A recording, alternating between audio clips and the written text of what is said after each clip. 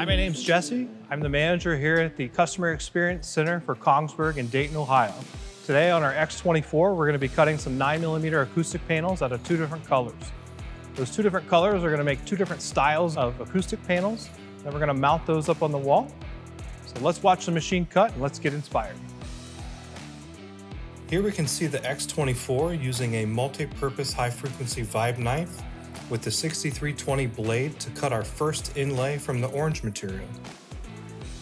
After the file completes its cut, we remove all the internal pieces and begin preparing for the next color.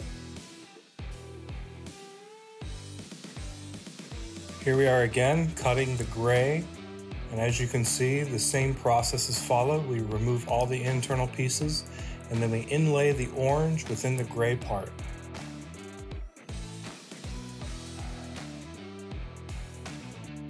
The panels are then secured to the wall with drywall anchors and screws.